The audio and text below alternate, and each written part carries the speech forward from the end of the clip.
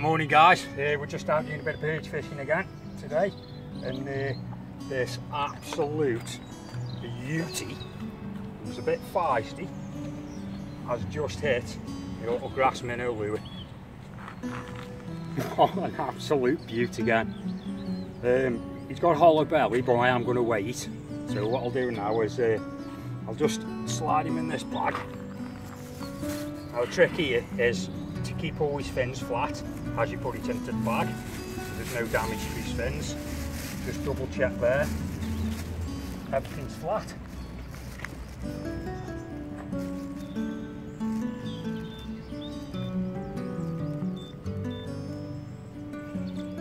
Got that on pound on zero.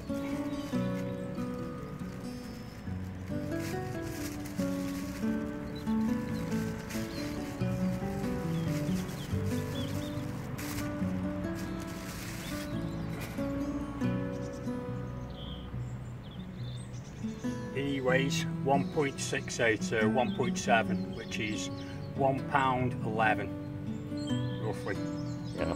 Pretty hollow belly, but lovely fish. Looks bigger, 37 centimetre fish, mate. And it's 37 centimetres, yeah. But it's got no belly to it at all. So what we'll do is I'll just another quick look at him, because he is a bit feisty. Your hand releasing, Chris. And then I'll hand release him at the corner again. Big unit for that weight, right? But an absolutely belting fish. Let's get him back in. Deserves a nice little hand release, this guy does. But if you can see there, it's all hollow, nothing there at all. But what an absolute star. Yeah. Bugger off and eat some roach. Let's give you some water there, old fella.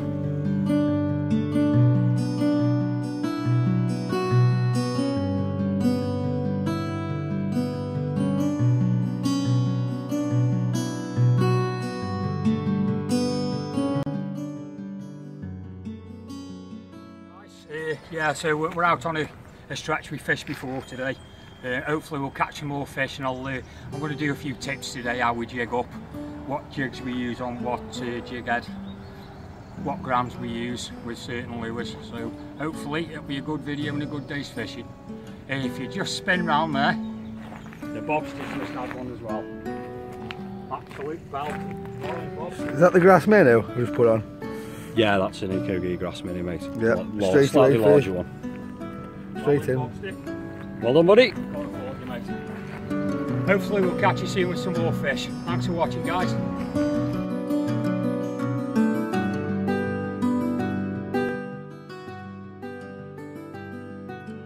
So guys, I've just nipped inside the car just for a bit like what I do, a few tips on the old video. Also gives me a chance to have a cheeky little brew there, like. But it keeps all the wind and all the water noise away while I'm doing the video. Right, how do I jig up? How do I pick my lures, pick my jigs, pick my sizes? It depends on what I'm fishing for on the day, to be honest with you. And today it's perch. So I'll start off really by showing you a little perch box, which is this little baby. I think you've seen it before. All my little perch gear in there, as you can all see. So today I'm starting off with just targeting a few of the little perch. So what I tend to do is use a 1 or 1.5 gram jig head, which I'll just show you one now, which I'll use today, which will be something like that. I'll just zoom it in a bit for you. It's got a nice little clasp there that actually holds your lure on. So that's the sort of size, that's a 1 gram. What I tend to do is have a look at the jigs I've brought with me. Let's start off with something simple. Let's have a quick look. There you go. That's a Gunky Whiz. Now that's 5 centimetres. Now the way I jig up is I'll measure the actual lure against the jig head, as so. So you want it, so it's at the end of the jig there, just there. So what I tend to do is, with my thumb, just measure out where I want the hook to come out, and I keep my thumb there. So I want that little jig hook there to come out halfway down the lure. And the way I do that is, all I do is keep my thumb there, and I actually thread it on. So I don't know whether you can see this on camera. I'll thread it on nice and steady for you. So you thread it through the front of the nose, keep threading it down the shank of the hook, and I've still got my thumb mark there, so pop the hook out there. That's, you see how that is now? The hook's just coming out on the centre, and all I'll do with that now is just get them right to the front of the jig, and there you have it. Jigged up exactly for the little perch. Halfway down the lure, doesn't affect the action on the tail end, and the eye's nice and clear. So that's the way I do the small stuff. If I'm going for bigger stuff, I probably will a bit later. I'll use a heavier jig head and a slightly larger hook on it. So for example, this is a clipper, gunky clipper. Now I'll probably use a 3 gram on this, and these are called sliders. Now there's no eyes on these clippers, so you see there, there's actually eyes on these jig heads, so it just gives it just a little bit of a added little bonus for you there. Now same thing with these, measure where you want the fish to come, a little lure, dead simple, put your thumb there like that, and same again, just thread them through, now sneak it through the nose, thread it down through the shank of the hook, out through where your thumb was, and away you go, onto your jig. Now I don't expect everybody to do the same thing. This is just my way of doing it, and this is how I target the perch. But there you see, there's 2 different sizes. You can also use 4 centimeters on the 1 gram. I've got plenty of lures here. I'll probably use that on a 1 to 1.5 gram as well, and that's a Grass Minnow Eco Gear. But it's dead simple, and it does work, and hopefully in the next part of the video I'll show you how I get a few wasps. But thanks very much for watching how I jig my lures onto my jigs. Cheers guys.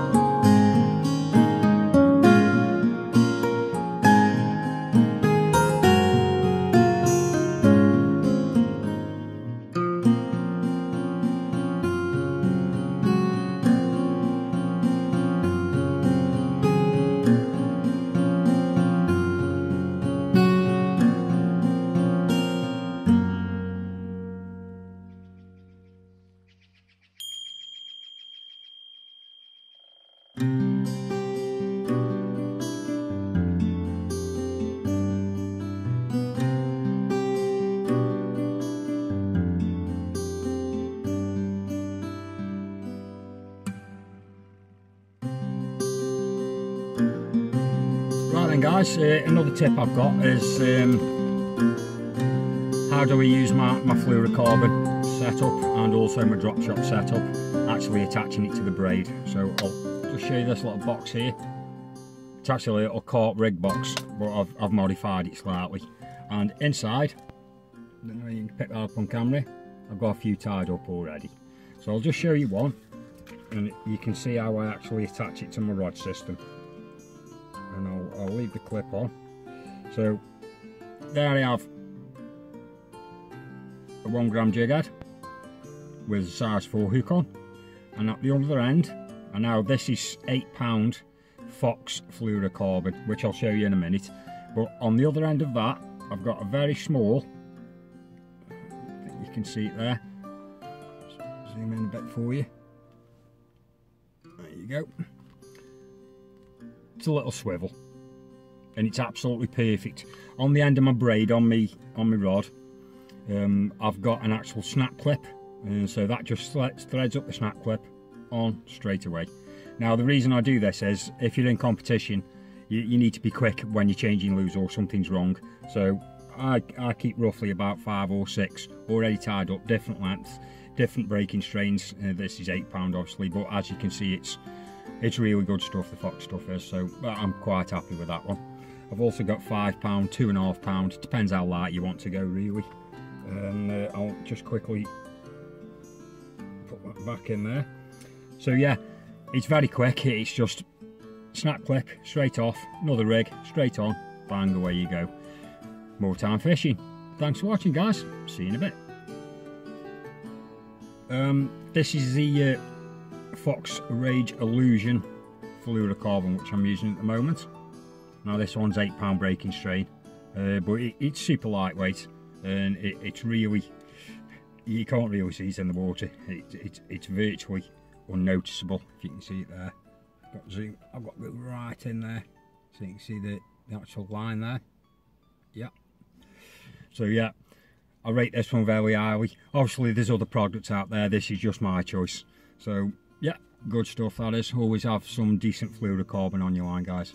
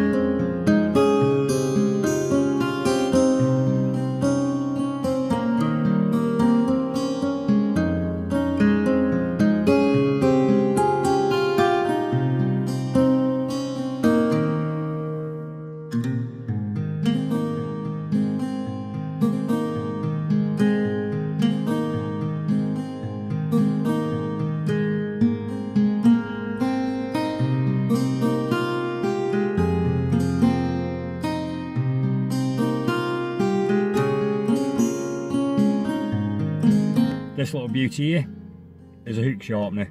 So virtually every time I've caught a fish, this stays in my front pocket, and as soon as I've caught a fish, you just see the little grooves in it there. You've got a smooth side, very fine file on it, and then a rough side. But I use the smooth side, I do. And all it is just a couple of twists across there.